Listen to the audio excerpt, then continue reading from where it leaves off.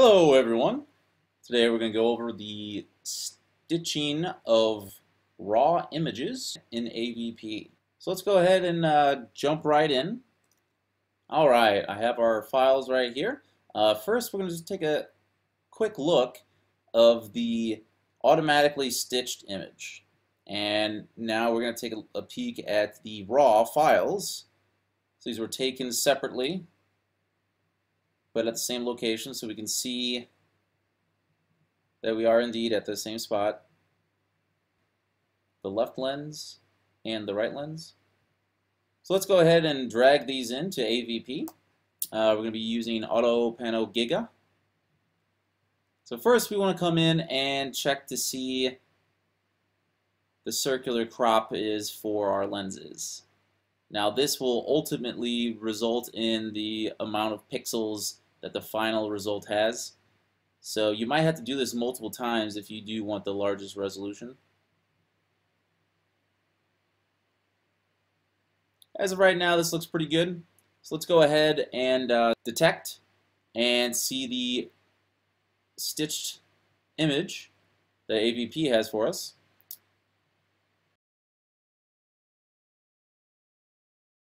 So let's go ahead and go on into it, see the control points. So it looks like we have a decent amount of control points to start out with. And because AVP didn't detect the most important control points, we're going to have to zoom in and place them ourselves. So the most important ones are on the edge of the screen.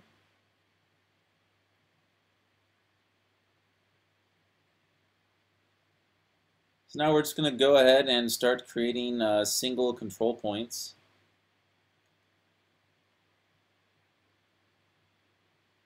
And this is the bottom left corner of the right lens, and then the bottom right corner of the left lens.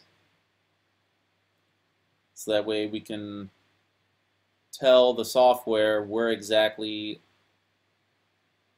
their counterpoints or matching points are on both lenses. And this way it enables us to create a crisp stitch through the AVP software, which is Giga. So we're going to go through this, go through the corner.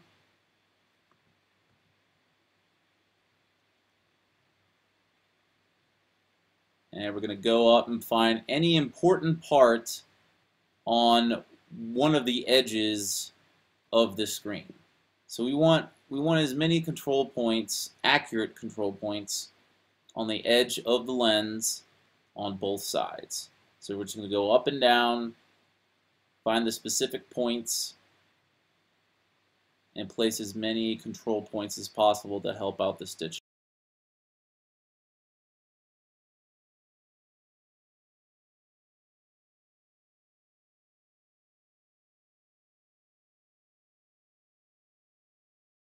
So after we calculate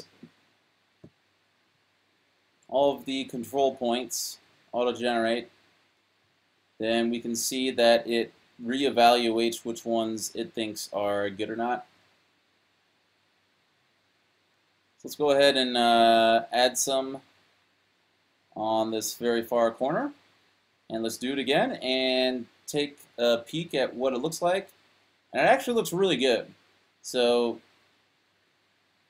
it looks like we found the exact control points that we needed to make the perfect stitch.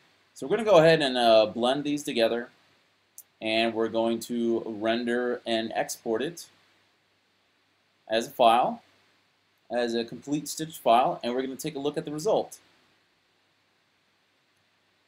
So here we have the latest that I just exported. Looks pretty good.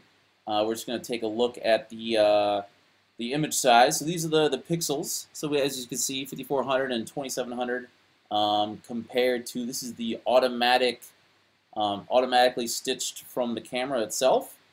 And as you can see, it actually has higher pixels, a higher pixel resolution than the last one that we did.